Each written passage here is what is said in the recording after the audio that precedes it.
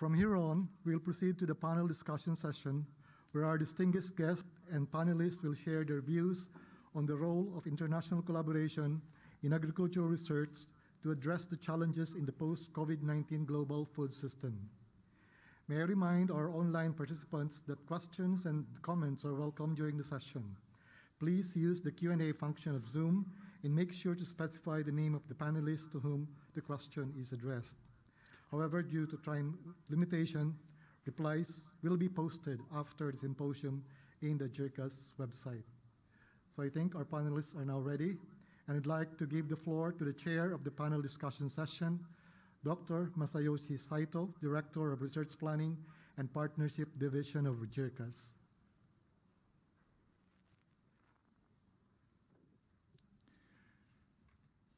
Thank you for your introduction. I feel very honored today to chair this panel session, the modus operandi of international collaboration, with the distinguished panelists representing the organization engaged in agricultural development in the developing countries for decades. Please let me introduce the four panelists very briefly. First, Dr. Iwanaga, JIRCAS President. He has almost 30-year experience in international agricultural research at various CGIAR centers. He has been engaged in guiding global strategies concerning the global food system with leading scientists in the world. Next, Mr. Sato, Vice President of JICA. He is joining us today from here in Tsukuba. With his rich experiences in policymaking and international cooperation at the Ministry, he is now in charge of JICA's strategies of food security, agriculture, and nutrition, among others. Next, we have Dr. Marco WOPEREIS, Director General of World Vegetable Center. He has global expertise in leading agricultural science and management across diverse countries and regions in Asia and in Africa. Today, he is joining us from Taiwan. Dr. SANGINGA is Director General of IITA, and today he is joining from Nigeria. He has extensive leadership experiences in international research.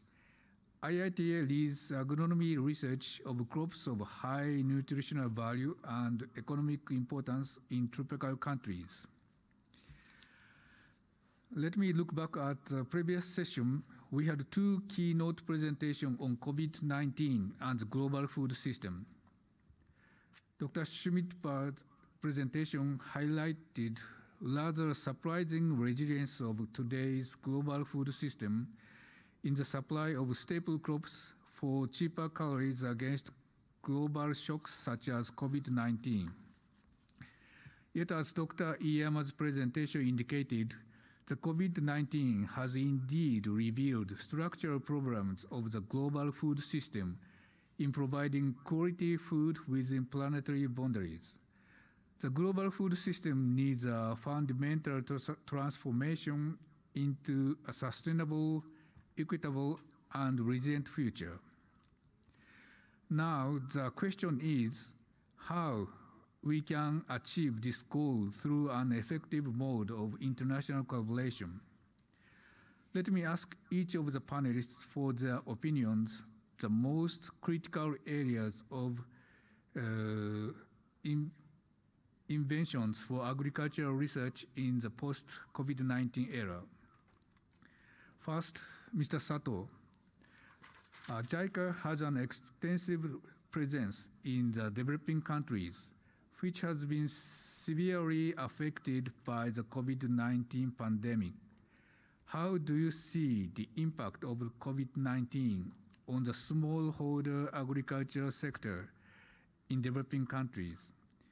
What is, in your opinion, the priority area of the post-COVID-19 interventions from the standpoint of a development agency, please? Thank you, Dr. Saito, for very good, first of all, general introduction and also the very good questions. And good afternoon, everybody. And JICA sees that as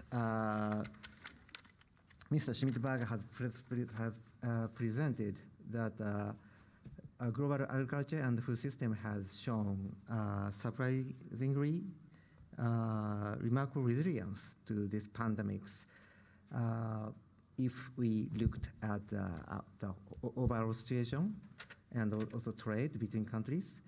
But when we look at the inside of each country, we see some different situation. According to a survey JICA conducted in August this year, through a questionnaire in the countries where it is carrying out its agriculture projects, many countries experienced some confusion in the supply chain.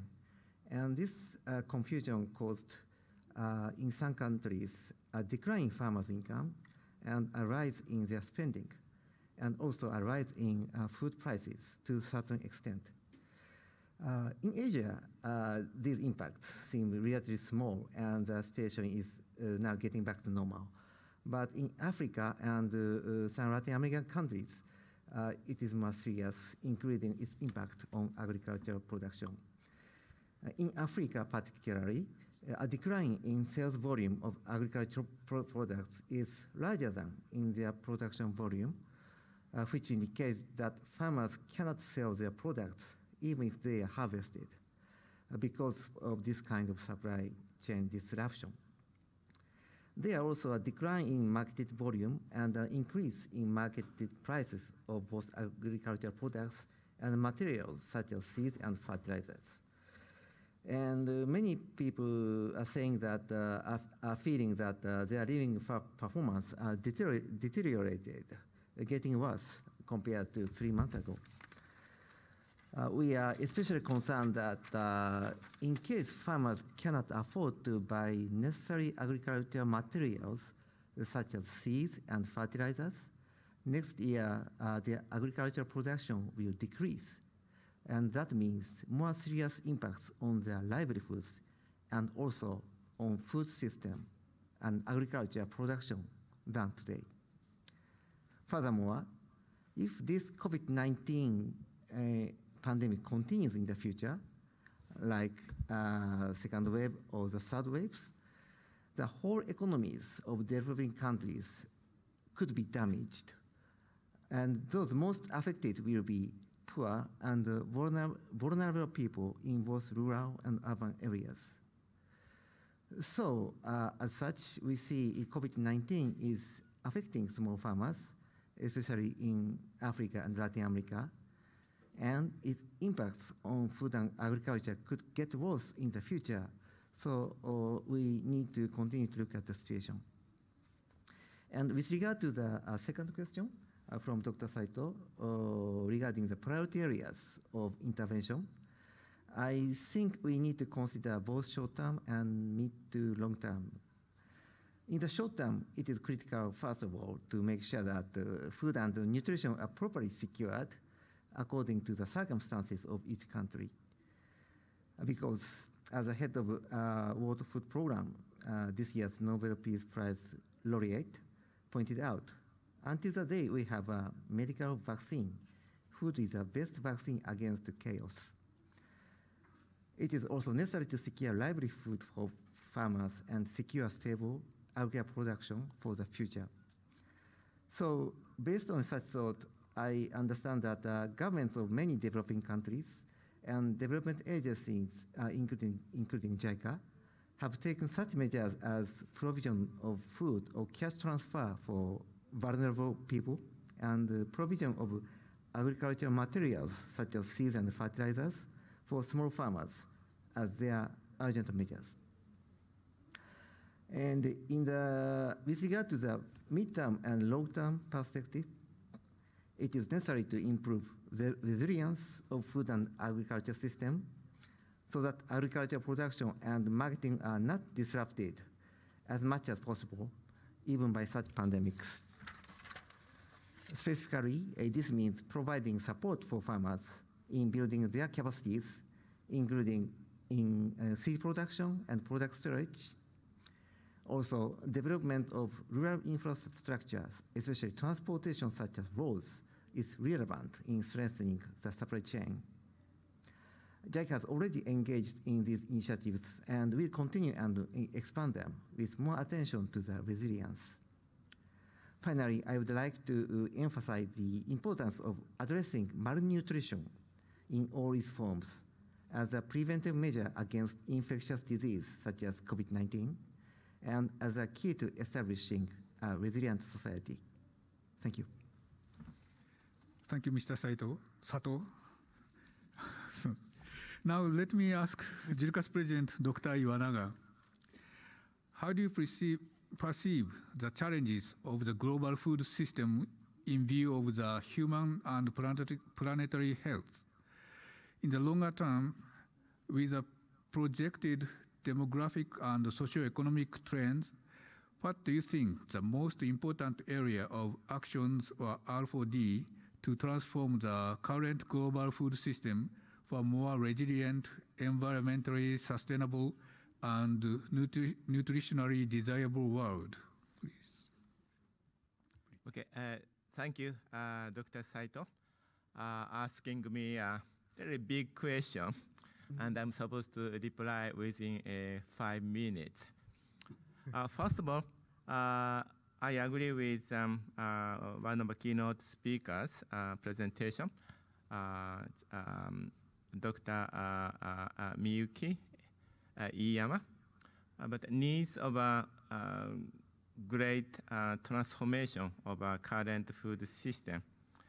She proposed to look into, she analyzed current system by contrasting commercial scale farmers versus small scale holders. I would take a bit different approach, just 60 degrees difference. That is dissecting a global system by major food crops versus locally important crops. And my suggestion is a change of a research priority of that contrast. Since the time of a Green Revolution in 60s and 70s, we have successfully improved productivity of a globally important major staples such as maize, wheat, and rice to meet with ever-increasing demands of more foods, catching up with ever-increasing population and the shift of diets towards more animal-based products. That is a great success. On the other hand, locally important crops such as vegetables, pulses, and minor cereals didn't get enough attention and research investment. As one of the consequences, major staples have dominated our food system. And I would say even at the expense of other locally important crops, such as vegetables. This is one of the main causes of current nutritional problems and local livelihoods. So we have to increase priority on locally important crops. I wouldn't say that we have to reduce investment in maize wheat. This is a former DG speaking. So I'm not saying that, but we have to give more emphasis or priority and investment to minor crops. Then what we need to do? We need to change mode of research and development continuum and partnership to address needs of locally important crops. Locally important crops need a local, tailor-made approach to address location specificity rather than silver bullet a uniform global approach. How we can effectively interlink global research with local research, this is a real challenge. I believe that it can be carried out only when we have an effective partnership among all concerned entities. Global research, local research, and development entities should be harnessed for its mode of collaboration to address location specificity. Additionally, active use of information communication technology should be explored as a potential tool to address efficiently location specificity by managing better. This part sounds like similar to Dr. Iyama. It is genotype, environment, management, and market interactions. I added market, even though I'm not an economist. Previous success of a global approach for major staple crops is based on minimization of such interactions. Maize genotypes selected in Iowa or wheat genotypes selected in Mexico could have a potential of immediate adoption in Africa or Asia.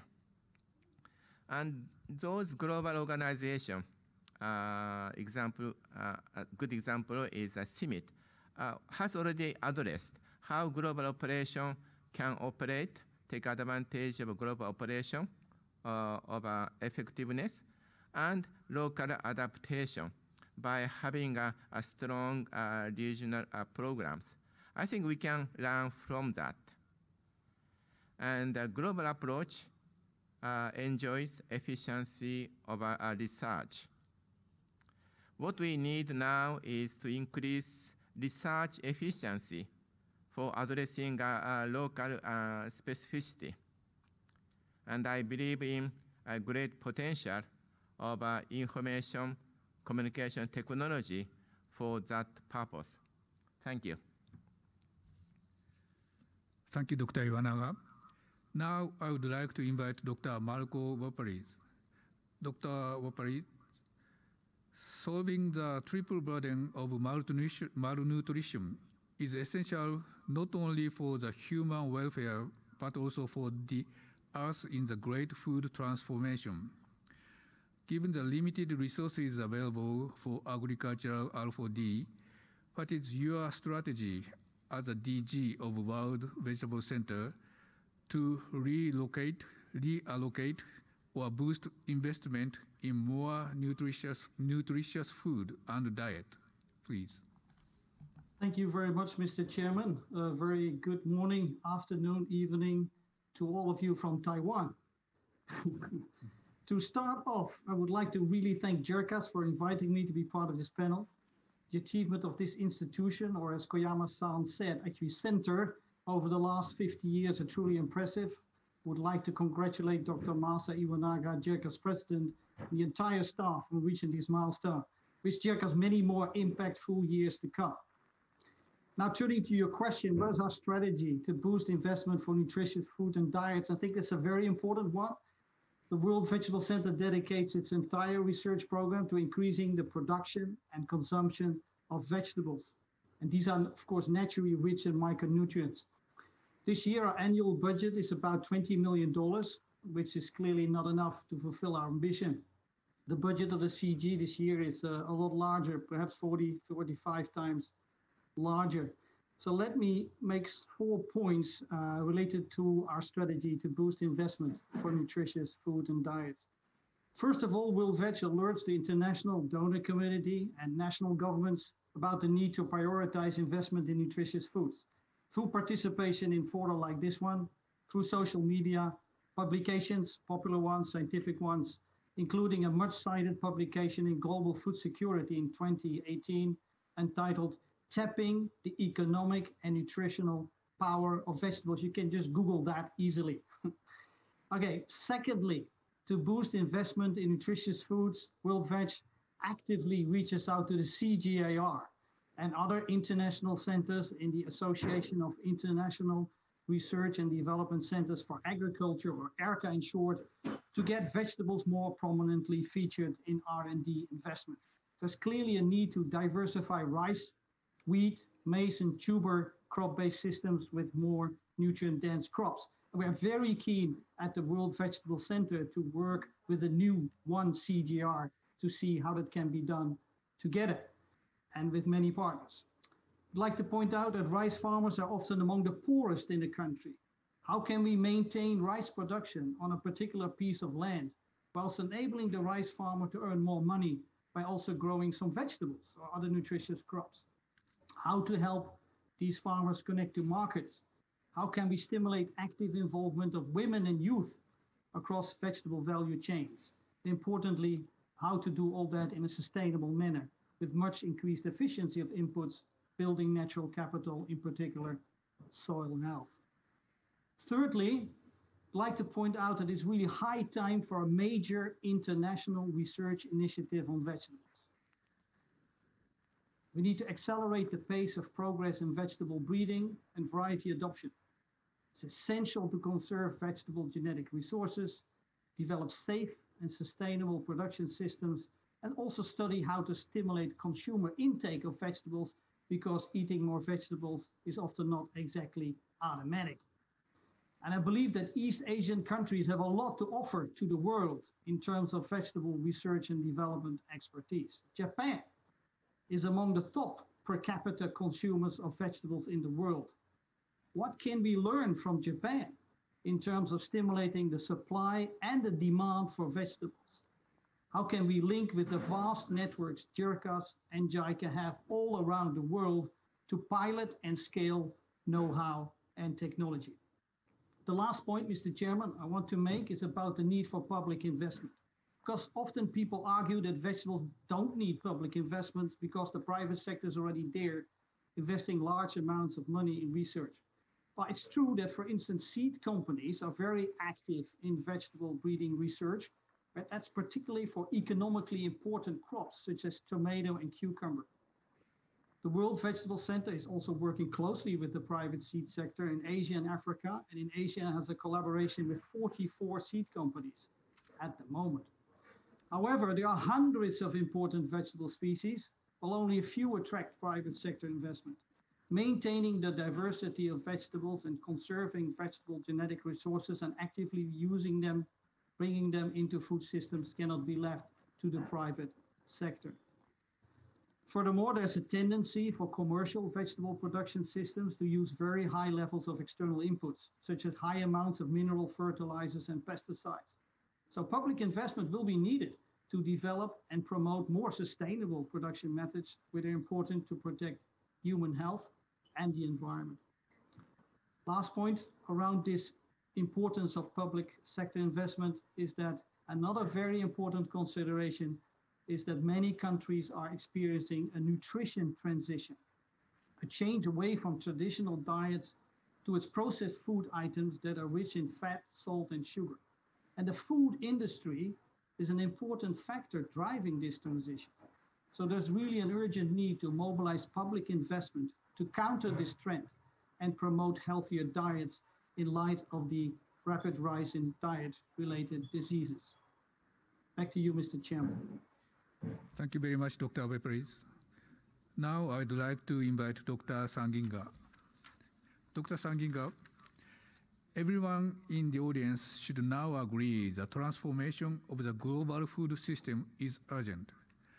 Given the growing population in developing countries, the agricultural sector must be a driver of social transformation and an attractive livelihood option for younger generations at local, national, and regional levels.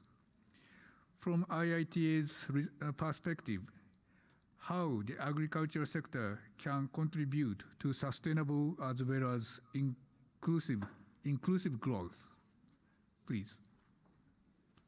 Yeah, thank you very much. Let me first of all congratulate JIRCAS for the 50th anniversary.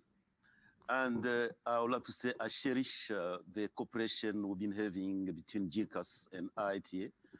And thanks to Masa, well, I miss Japan because every 2 years I have to come to Japan.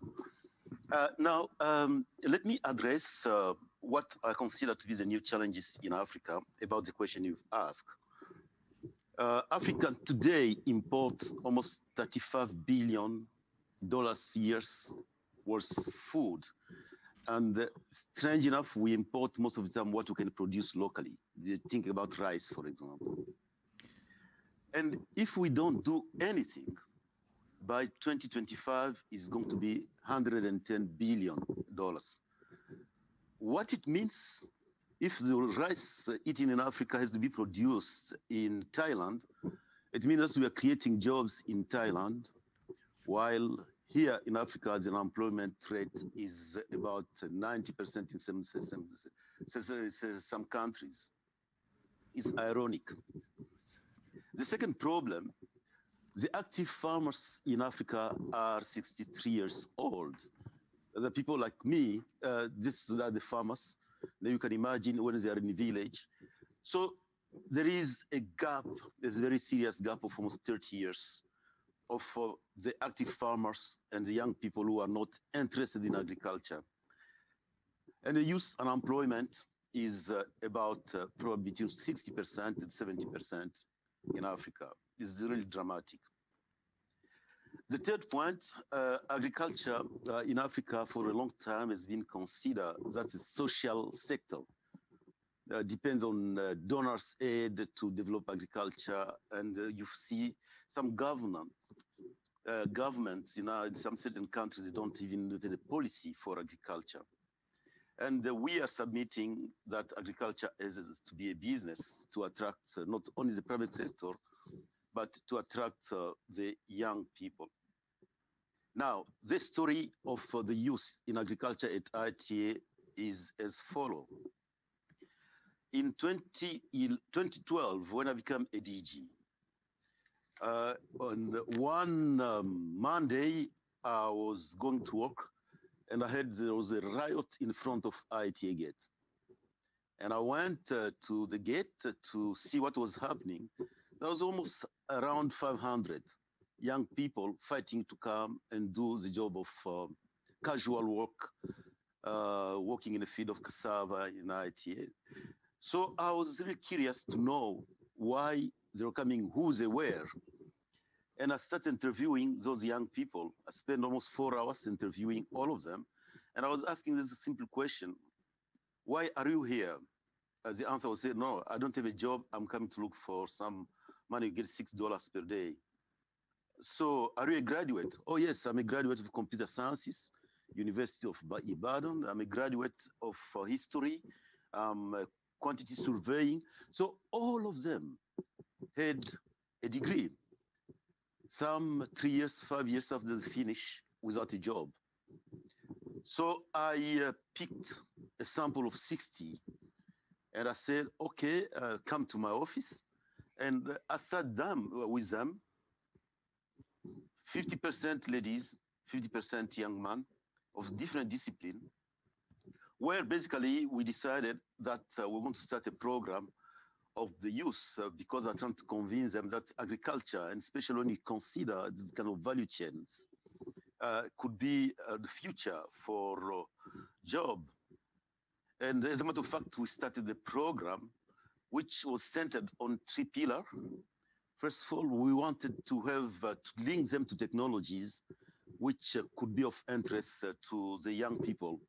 Just to talk about our cooperation with JIRCAS, the YAM technology was extremely interesting. And today you have young people who are making yam bread, they are making yam cake, they are making, and they're selling even seeds, yam seed, because everybody wants to produce yam now in Nigeria. And those are technology we work together with JIRCAS. JIRCAS or Japan has invested a lot of time and money in this technology. Those technology were very attractive to the young people. and of course the digital technologies as well. That was the first pillar, training, linking them to the technology. The second one was to basically initiate a kind of business training for them where they were able to make a business plan, and then making sure that they could come up with innovative startup. And we started that program at IITA using IITA resources for 12 months. And after 12 months, it was quite successful. I think 70% of those young people had started their business, and in a different area, or aquaculture, vegetables, and so on. And then I invited the African Development Bank to come and examine the program. And yes, Adesina, he was then the president. He came to IITA, and we launched the program, which was called Youth Program, and with ADB.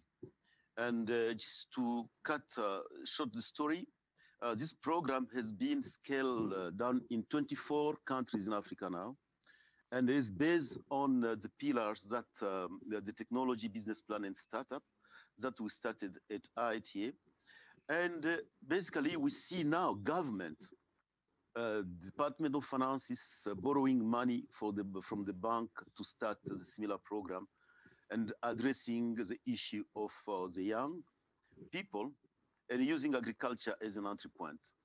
I would like to say, if we don't succeed in doing this, we see just 2 weeks ago, there was almost a revolution in Nigeria, where the young people blocked the country for 2 weeks because they don't have jobs and so on. And basically, the government has contacted IITA to revive again and scale that program up, because it seems to be very essential. So I would like to stop here and concluding that, yes, it's possible to change the mindset of the young people in Africa toward agriculture, especially if it's driven by good technologies and, yeah, for the moment, the driven by the digital world. So let me stop here, and maybe if there are some questions, I would like to answer two questions. Thank you, Dr. Sandinga. Thank you. Thank you all the panelists for your views on strategic area of agricultural research and development development interventions for the post-COVID-19 era. Now, let us discuss how best we will implement these strategic research and development on the ground. JIRCAS has had a 50-year experience of international collaboration. In turn, these days, challenges affecting the global food system, including climate emergencies, pandemics, economic fallout, are emerging too fast on one hand. On the other, the developments of technologies and innovations are also evolving at an accelerated rate. We need to look for an effective modality of operation for international collaboration to tackle the global challenges more effectively. What do you expect the international collaboration, especially between research institutions and implementing agencies, to address the challenges affecting the post-COVID-19 global food system? Question is, what is the best way or modality of operation? First, I would like to ask Mr. Sato again. Would you tell us some more about achieving impact through your approaches? So time is limited, so please within 2 minutes. Few minutes, okay. I'll try. Thank you for another very, very important question. From the viewpoint of one of the ODA implementing agencies, the collaboration with research institutions such as JIRCAS is very important. It allows us to advance scientific approach in addressing such challenges as promoting productivity of rice farming and addressing malnutrition in Africa. because research institutions can provide you scientific information and specific technologies that can be used for development assistance. On the other hand, ODA agencies like us are in a better position to be familiar with specific needs in many developing countries. So we are already in partnership, but we have to think of a way to strengthen our partnership.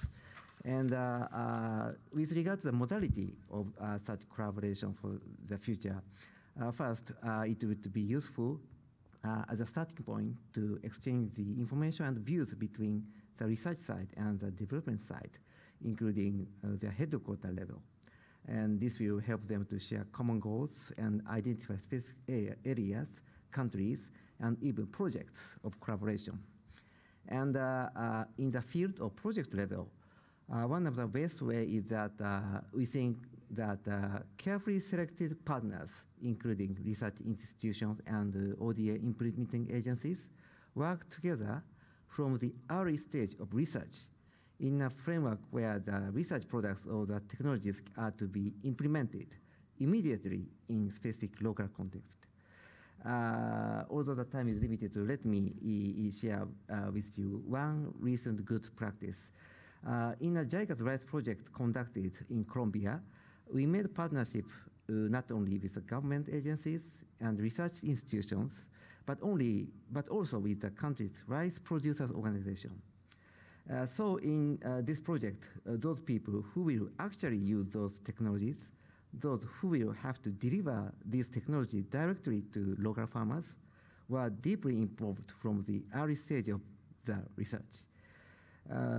This project successfully developed new technologies and some new fertilizer applications and new methods of rice cultivation, and they have been highly evaluated by Colombia's, not only Colombia's government, but also by the local farmers. Thank you. Thank you much. Thank you. Now, Dr. WOPEREIS, would you tell us more about world-based experience in global food system, please?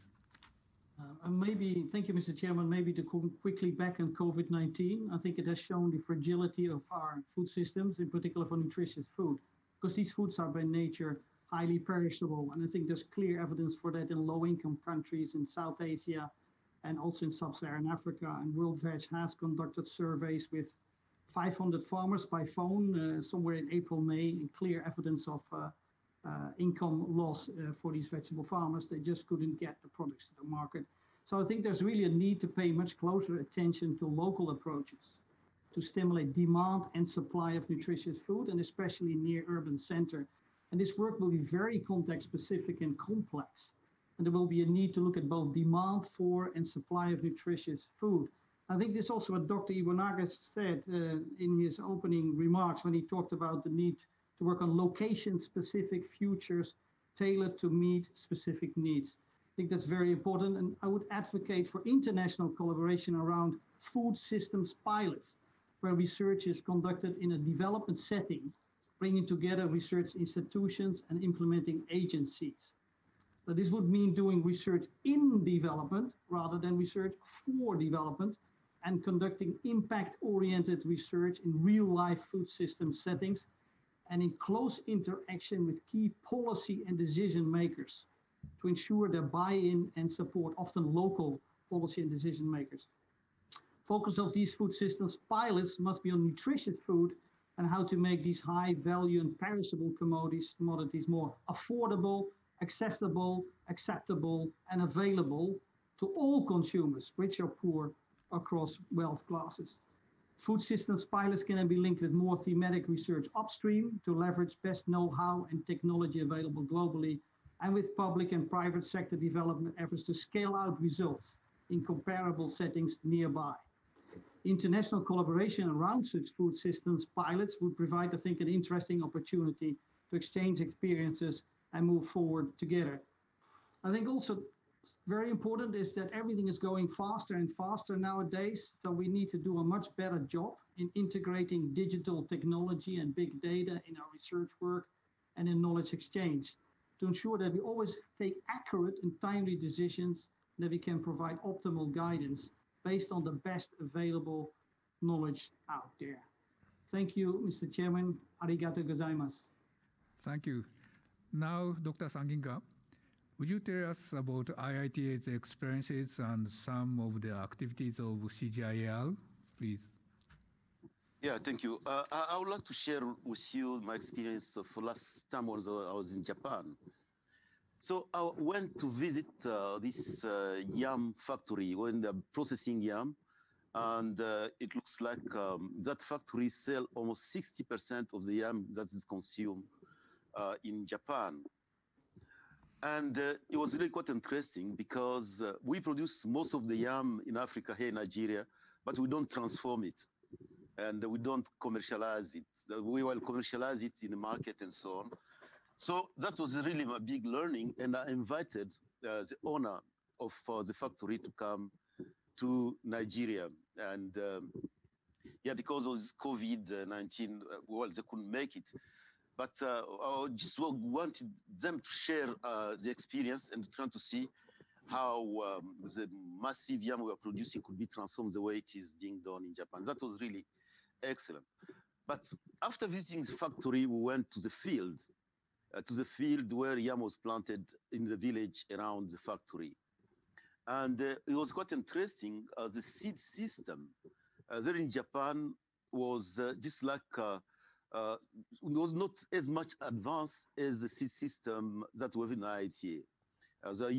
They were still using yam mini set, while with our colleague, the JIRCAS, the Japanese scientists, have developed a system here that we're using now leaflet, we are using new technology to produce a yam system in there. I could see how the exchange between the technologies IITA could be so useful for that private sector in Japan, and how the private sector in Japan could influence and even create business based on yam here in Africa.